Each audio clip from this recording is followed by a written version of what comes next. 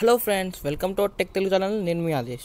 Friends, ఇవాళ నేను చెప్పబోయే టాపిక్ ఏంటంటే సెకండ్ కౌన్సిలింగ్ గురించి చాలామంది డౌట్స్ ఉన్నాయి. అలానే కొన్ని టిప్స్ ఇవ్వబోతున్నాను, సజెషన్స్, టిప్స్ ఇలాంటివి మీరు ఏమని అనుకోవచ్చు. వీటి గురించి మీకు క్లియర్గా ఎక్స్ప్లెయిన్ చేయబోతున్నాను. చూడండి, ఈ వీడియో ఎండ్ వరకు చూడండి, అప్పుడు మీకు అర్థమవుతుంది. అలానే మీకు కొత్త న్యూస్ చెప్పబోతున్నాను. మనకి టెక్ తెలుగు ఛానల్ అనేది యాప్ క్రియేట్ చేస్తాం. చూడండి, ఇక్కడ మీ కళ్ళ ముందు ఉన్న టెక్ తెలుగు ఛానల్ యాప్ ఇది ఓపెన్ చేసి చూపిస్తాను. చూడండి, మీకు సేమ్ యూట్యూబ్ లాగానే ఉంటుంది. ఈ యాప్ని మీరు డౌన్లోడ్ చేసుకోవాలనుకుంటే కింద డిస్క్రిప్షన్లో లింక్ ఇస్తాను. ఈ యాప్ని మీరు డౌన్లోడ్ చేసుకోవచ్చు. అలానే మీరు చూడండి, ఈ యాప్ని మీరు ఇలా డౌన్లోడ్ చేసుకోవాలనుకుంటే కింద డిస్క్రిప్షన్లో లింక్ ఇస్తాను, అక్కడ నుంచి డౌన్లోడ్ చేసుకోండి. అలానే మీకు ఇలానే యాప్స్ క్రియేట్ చేయాలనుకుంటే మనం జస్ట్ 5 minutesలో ఏ యాప్ అయినా మీ ఇష్టమైన వెబ్సైట్ని యాప్లా కూడా చేసుకోవచ్చు. మీ ఎఫ్బి పేజ్ని మీకు ఎఫ్బి పేజ్ ఉన్న అలాంటి యాప్స్ లాగా చేసుకోవచ్చు. అది ఎలా చేస్తాను. ఒకవేళ మీకు యాప్స్ క్రియేట్ చేయడం తెలుసుకోవాలని ఉంటే కామెంట్లో ప్లీజ్ ఎస్ అని టైప్ చేయండి. ఎస్ అని ఒక 20 ఎస్ అని టైప్ చేస్తే నేను వీడియో అనేది చేస్తాను యాప్స్ మీద. ఓకే ఫ్రెండ్స్, మనం వీడియో టాపిక్ వచ్చేద్దాం. ఇవాళ మనము వీడియోలో సెకండ్ కౌన్సిలింగ్ గురించి క్లియర్గా కొంచెం ఎక్స్ప్లెయిన్ చేయబోతున్నాను. ఎలా అప్లై చేయాలి, వెబ్ ఆప్షన్స్ అనేది ఎలా పెట్టాలో చూపిస్తాను. చూడండి, నా వీడియోని ఎండ్ వరకు చూడండి ఫ్రెండ్స్. హలో ఫ్రెండ్స్, చూడండి, మీరు ఇక్కడ చూస్తున్నారు ఎంసెట్ కౌన్సిలింగ్ గురించి చెప్పబోతున్నాను. చూడండి, ఇక్కడ మనకి ఫస్ట్ కౌన్సిలింగ్ అయిపోయినాక మనం సెకండ్ కౌన్సిలింగ్ అనేది చాలామంది పెట్టుకుందామని ట్రై చేస్తున్నారు. పెట్టుకోవడం మంచిదే. సో మనం పెట్టుకోవడం ఎఫెక్టివ్ పెట్టుకోవాలన్నమాట. ఎఫెక్టివ్ పెట్టుకోవడం అంటే మనం కరెక్ట్గా పెట్టడం ద్వారా మనకి మంచి కాలేజ్ అనేది వచ్చి ఛాయిస్ ఉంది. సో దాని గురించి మీకు ఎక్స్ప్లెయిన్ చేయబోతున్నాను. ఈ వీడియో ఎండ్ వరకు చూడండి ఫ్రెండ్స్. ఇక్కడ మీకు సెకండ్ కౌన్సిలింగ్ ఎప్పుడు పోయాలని చాలా మంది డౌట్స్ అడుగుతున్నారు. ఇంకా డేట్స్ అనేది రిలీజ్ కావాలి అఫీషియల్గా. చాలా మంది వెబ్సైట్స్లో ఎక్స్పెక్టెడ్ డేట్స్ పెట్టారు. ఆ ఎక్స్పెక్టెడ్ డేట్స్ అనేది మనం నమ్మకూడదు, ఎందుకంటే అఫీషియల్ వచ్చేదాకా మనకి ఎలా ఉంటుంది, ఎలా జరుగుతుందో మనకు తెలియదు. సో అఫీషియల్ వచ్చాక నేను వీడియో అనేది చేస్తాను, మీకు కూడా ఇంటిమేషన్ ఇస్తాను. ఓకే ఫ్రెండ్స్, మనం టాపిక్ వచ్చేద్దాం. How to apply web options in second counselling అంటే లాస్ట్ ఇయర్ ప్రకారం మీరు చూసినట్టయితే లాస్ట్ ఇయర్ 2017 కౌన్సిలింగ్ ప్రకారం మనకి వెబ్ ఆప్షన్స్ అనేది ఫస్ట్ కౌన్సిలింగ్ అయిపోయాక ఫీ అనేది కట్టిన అవసరం లేదు. అంటే మళ్ళీ 200 కట్టాల్సిన అవసరం లేదు. అండ్ వెబ్ ఆప్షన్స్ అనేది డైరెక్ట్ సెకండ్ కౌన్సిలింగ్ అంటే డైరెక్ట్ మళ్ళీ సెకండ్ వెబ్ ఆప్షన్స్ అనేది పెట్టుకోవచ్చు అనమాట. అలా ఉండేది. అలానే ఇప్పుడు మనం ఈ క్యాన్సిలేషన్ మీ సీట్ అనేది ఫస్ట్ కౌన్సిలింగ్లో సీట్ అయినా సంథింగ్ మీరు సెకండ్ కౌన్సిలింగ్ పెట్టుకున్నారు, అందులో వచ్చింది ఒక కాలేజ్, ఆ కాలేజ్ సీట్ క్యాన్సిలేషన్ చేసుకుంటే ఫీ అనేది రిఫండ్ అవుతుంది. అలానే సర్టిఫికేట్స్ అనేది ఏమేమి సబ్మిట్ చేయాలి. అలానే మీకు 2 sets ఆఫ్ జిరాక్స్ కాపీస్, అంటే మీరు ఎంసెట్ కౌన్సిలింగ్ సర్టిఫికేట్ వెరిఫికేషన్కి వెళ్ళారు కదా, అప్పుడు ఏ సర్టిఫికేట్స్ అనేది సబ్మిట్ చేశారో ఆ సర్టిఫికేట్స్ అన్ని మీ 2 sets ఆఫ్ జిరాక్స్ కాపీస్ తీసుకోవాలి. మేము ఈ సర్టిఫికేట్ లిస్ట్ కూడా మీకు నెక్స్ట్ వీడియోలో దొరుకుతుంది. నేను కాలేజ్కి వెళ్ళి కొన్ని సర్టిఫికేట్స్ గురించి కనుక్కొని వచ్చాను. ఆ సర్టిఫికేట్స్ కోసం కూడా నేను వీడియో అనేది చేస్తాను. అవన్నీ మీరు రెడీ పెట్టుకోండి. 2 sets of xerox copies ready పెట్టుకోండి. ఒరిజినల్ కూడా అన్ని ఉండేటట్టు చూసుకోండి.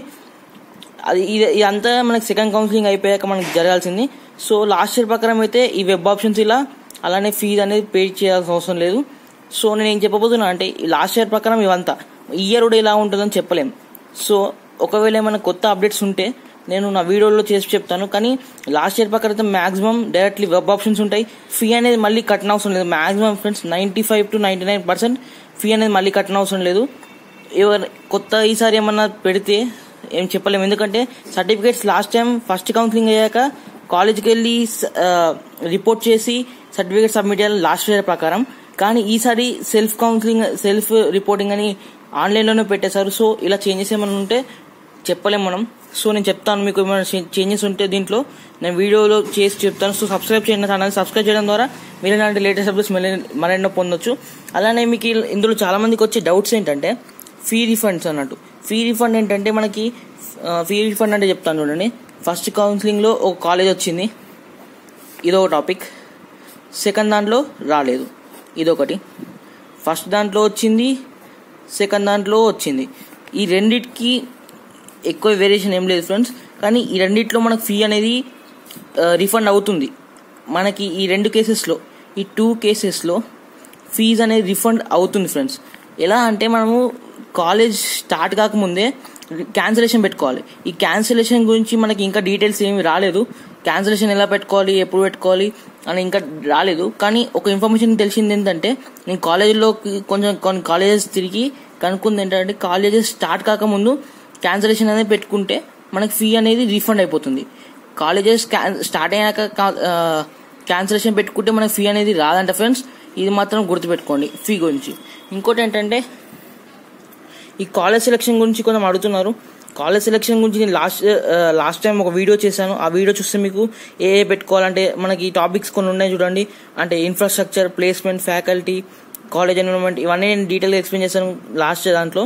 అందులో నేను కింద కావాలంటే డిస్క్రిప్షన్లో కాలేజ్ సెలెక్షన్ వీడియో అని ఒక లింక్ ఇస్తాను.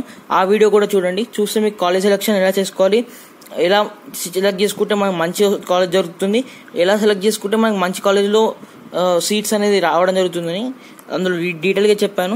సో డిస్క్రిప్షన్లో లింక్ ఇస్తాను కాలేజ్ సెలెక్షన్ వీడియో అని. అందులో కూడా మీరు చూసి నేర్చుకోవచ్చు.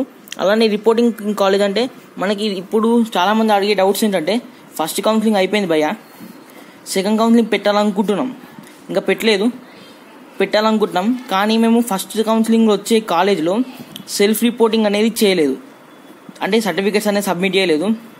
సో మా సీట్ ఉందా లేదా మాకు తెలియదు. ఇప్పుడు మేమైతే సర్టిఫికేట్స్ అనేది సబ్మిట్ చేయలేదు. కానీ చాలామంది మా సీనియర్స్ ఉన్నారు, వాళ్ళందరూ ఏమంటున్నారు అంటే, సర్టిఫికేట్ సబ్మిట్ చేయకపోతే సీట్ క్యాన్సిల్ అయిపోతుంది అని అడుగుతున్నారు. ఇదంతా ట్రాష్ ఫ్రెండ్స్. అంటే ట్రాష్ అంటే వాళ్ళ సీనియర్స్ తెలిసింది చెప్పారు కరెక్టే. ఏంటంటే అది లాస్ట్ ఇయర్ ప్రకారం. లాస్ట్ ఇయర్ ఏముందంటే, ఫస్ట్ కౌన్సిలింగ్ తర్వాత ఒక కాలేజ్ వస్తుంది. ఆ కాలేజ్కి వెళ్ళి మన సర్టిఫికేట్స్ అనేది సబ్మిట్ చేసి రావాలి. తర్వాత సెకండ్ కౌన్సిలింగ్ వస్తుంది. సెకండ్ కౌన్సిలింగ్లో కాలేజ్ వచ్చిందంటే ఈ సర్టిఫికేట్స్ ఇక్కడ వీళ్ళు ఇచ్చేస్తారు, మళ్ళీ ఇందులో సబ్మిట్ చేయాలి ఈ సర్టిఫికేట్స్ అనేది. సో ఇదంతా మనకి ప్రాసెస్ ఎందుకని ఈసారి గవర్నమెంట్ ఏం చేసిందంటే, ఫస్ట్ కౌన్సిలింగ్లో సెల్ఫ్ రిపోర్టింగ్ అని ఆన్లైన్లో పెట్టిందనమాట.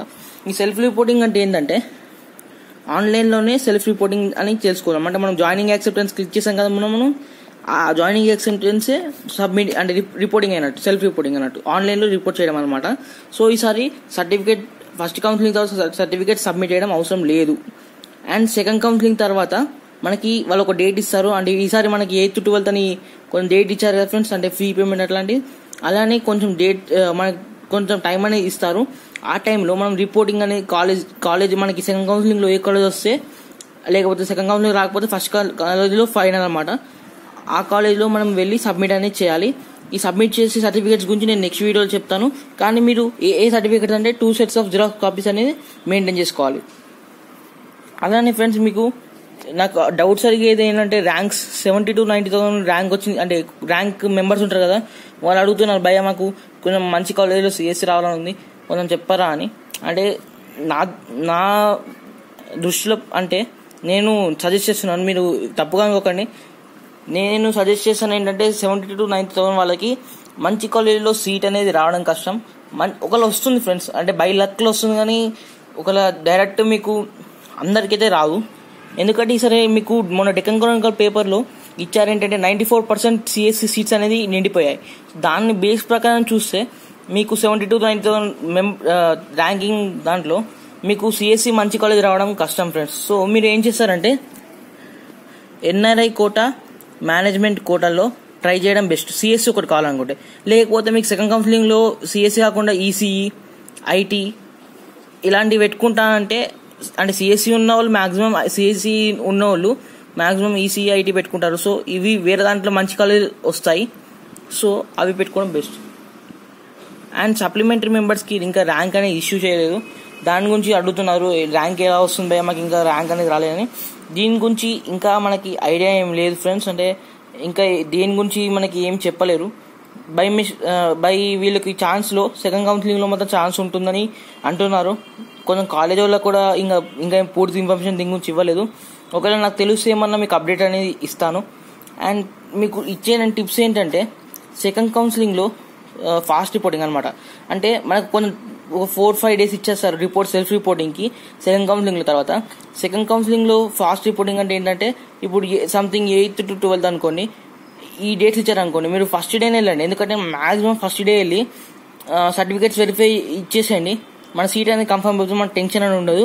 సెకండ్ మనకి హాస్టల్ బుకింగ్ అనమాట.